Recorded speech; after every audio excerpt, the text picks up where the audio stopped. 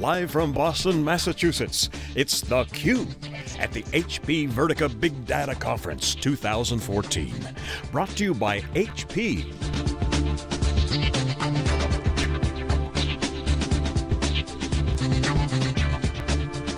With your hosts, John Furrier and Dave Vellante. Welcome back. This is theCUBE live at HP Vertica's Big Data Conference. We're here in Boston on the waterfront. So of course we're covering a lot of topics here at the show around big data and analytics, and one of the key topics of course is the ecosystem. We talked throughout the last 2 days about kind of the importance to not just HP Vertica but to the entire kind of big data ecosystem to really integrate the different technologies and approaches that make up big data to make it more consumable for practitioners. And in this segment we're going to talk a little bit about that. We've got two guests, Ashley Stirrup, who's the CMO of Talend, and Steve Murfett, Director of Technology Alliances at HP Vertica. Guys, welcome to theCUBE. Thank you. Thank you.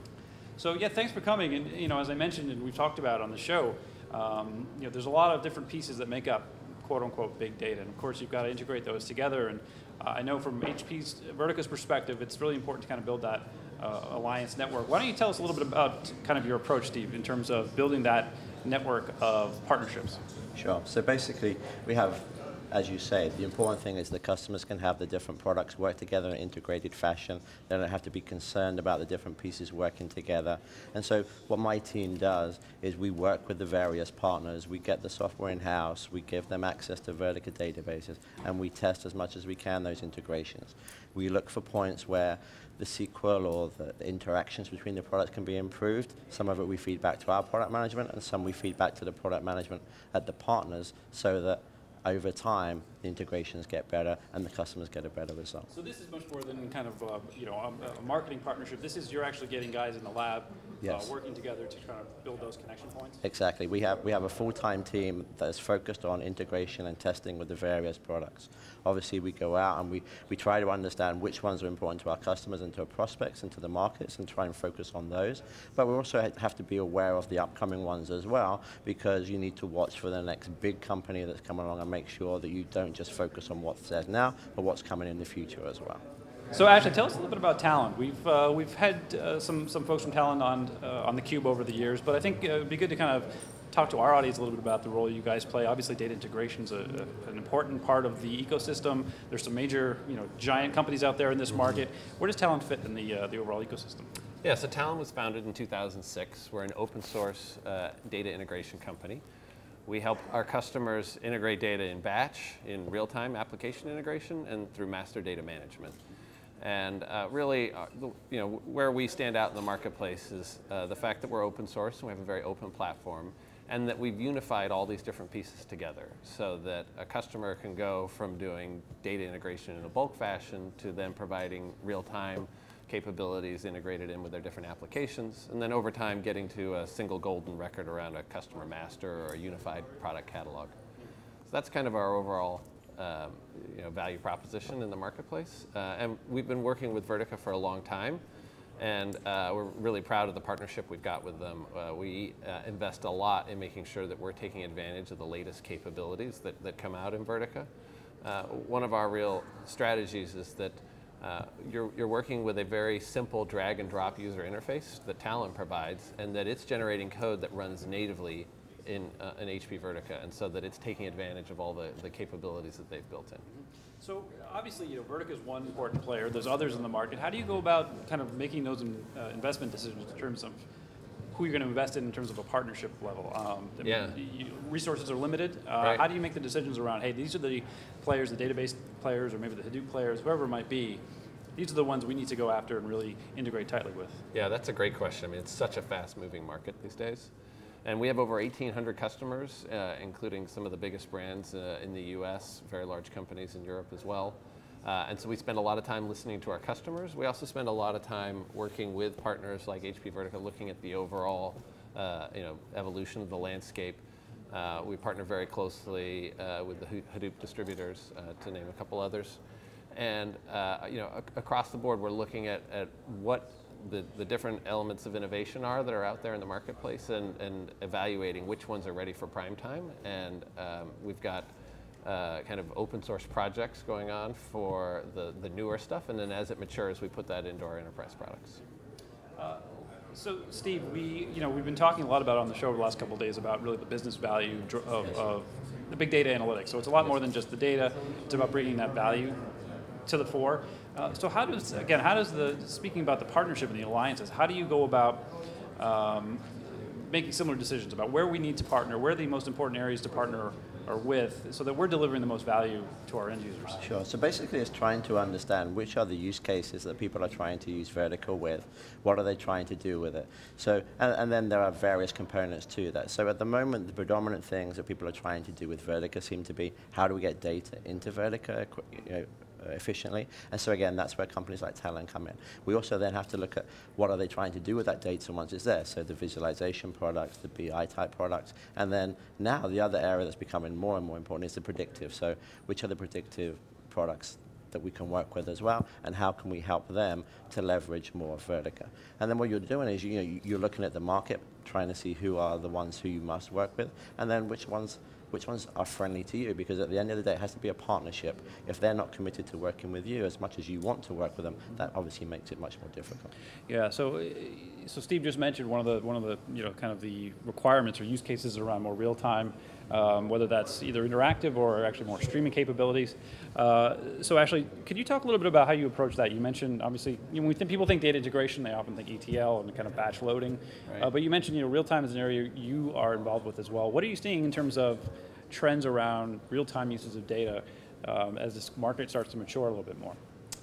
Yeah, well, I mean, first I'd say is that not every product meets every need, right? And so one of the things I think that HP Vertica has done a great job with is looking at how they can partner with the Hadoop to make sure that the right kinds of analytics are being done using the Hadoop database, and then that they're using their capabilities to support more of the real-time use cases. And then, in terms of Talend's perspective on that, what we're seeing is customers go through this evolution, right? The first thing is, okay, there's this whole new data source that I want to start to analyze. How do I do it? What are the best tools to put in place? How can I get that data? And then once you start to get that kind of access to insight, okay, now how do I deliver it at the point of use, right? Where, say, a salesperson's on the phone with a customer knowing exactly what to cross-sell and upsell. Right. So I really see customers going through that journey. Mm-hmm. And same question to you. What are you seeing in terms of as these real-time workloads start to become more important? Right. Again, from a partnership perspective, obviously you're working with Talend. Are there other technologies or other areas that are important in terms of supporting some of the more real-time use cases, which of course Vertica that's what all about, real-time and interactive capabilities? Sure, and obviously real-time means different things to different people, and so maybe just-in-time is probably more of a phrase that we look to do more often rather than real-time. But it is a confusing term, as our CEO Dave Vellante says. Just-in-time for him means fast enough so that you save the customer, you don't lose the customer. So exactly. It all depends on your point of view, but nevertheless, Vertica has come to be known as that really performant, high performant, yes.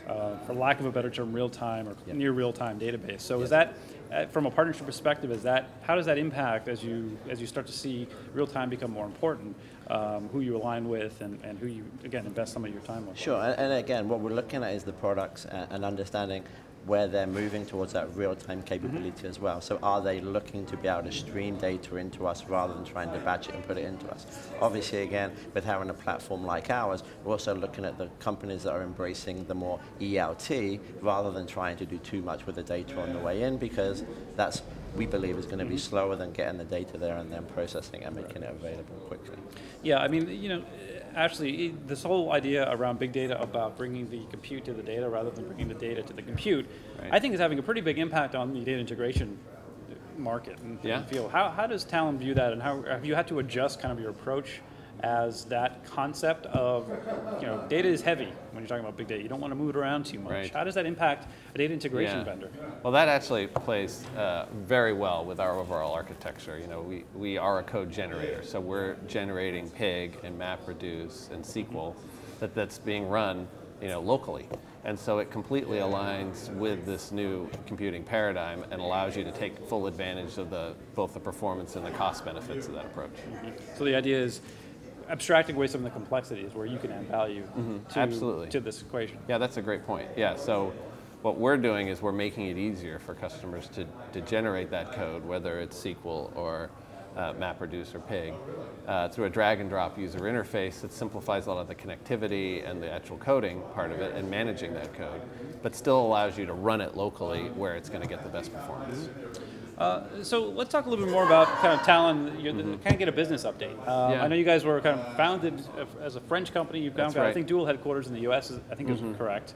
What's your business look like in terms of Europe versus U.S.? Are you still expanding here in the U.S.? What's the state of operations? Yeah, it's an exciting time here at Talend. So the company is over 400 employees now. Our global headquarters is now officially in Redwood City. So we recently, just last week, moved into a new offices. We, like many of the players in the space, have raised, we raised $40 million last year. So we're making big investments in sales and marketing. And that's being driven by the overall explosion in data, particularly in the big data space. Internet of Things, cloud computing, mobile devices are all generating huge new sources of data. And so our big data integration products are selling particularly well, but we're also seeing a lot of momentum around master data management. So how do you get this single view of customer, and how do you get a more aligned supply chain? Which makes a lot of sense. You've got all this new data, but you need to still make it customer-centric or product-centric while you're using it. Right. Well, that's interesting because the whole idea of kind of that 360-degree view of your customers, I mean, that's not new. That's been around prior to this whole big data movement. Right. But I think a lot of people in the pre-big data world were struggling even then. Yeah. I would imagine this makes it, the potential value of getting that view is even more valuable now in the big data world, but it's also probably more complex because you've got all these new data sources. How are we going to do this in this big data era, get that single view where maybe in pre-big data it was still difficult even then? Right. Yeah. Sorry. No worries. Yeah, so that's a great question. And in general, what we're seeing as a trend in the marketplace, the rise of cloud computing is leading to more and more digitization of processes across companies. And more of our customers are realizing that where they're going to get competitive advantage is how they use all these different applications. But they can't use them in silos. They need to bring them together. So whether you're trying to bring in sentiment data or clickstream data or something like that, you need to be looking across all the different aspects of your business to really optimize it. And so that plays really nicely, into our approach, because we have a unified platform that allows you to do data integration as well as application integration, master data management with one set of tools. You're much more likely to be successful in how you pull all that together. The other key thing that we think is really important is giving our customers the flexibility to start small and think big, so that they can grow over time, where they're identifying a particular business problem. The cross-sell, upsell is a great example again.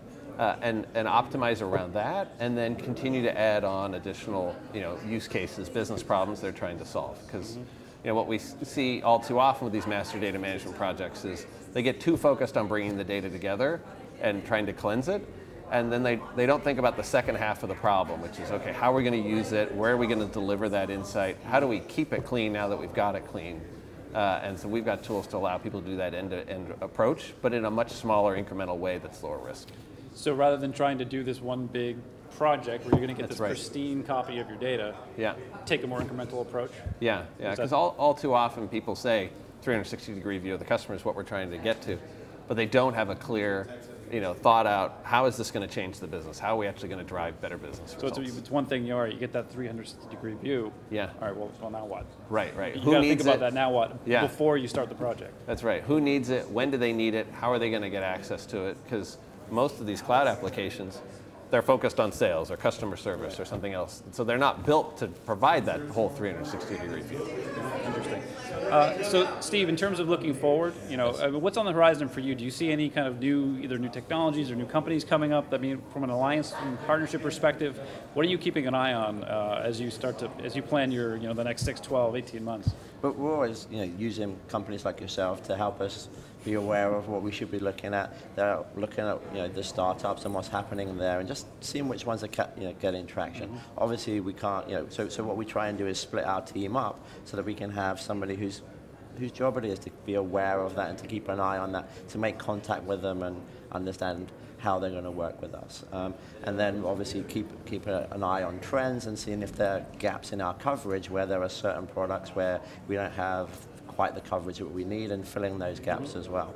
And then working with our customers to understand their pain points and where integrations need to be improved together as well. Yeah, it's always good to keep your finger on the pulse of your customer base. Yes. That they will often tell you precisely where you need to be focusing. So, yes. guys, I wish we had more time, but we unfortunately are out of time. So, thanks for joining us, Ashley and Steve. Really appreciate it. You're watching theCUBE. We are live here at the HP Vertica Big Data Conference in Boston. We'll be right back with our next guest after this. Stay tuned.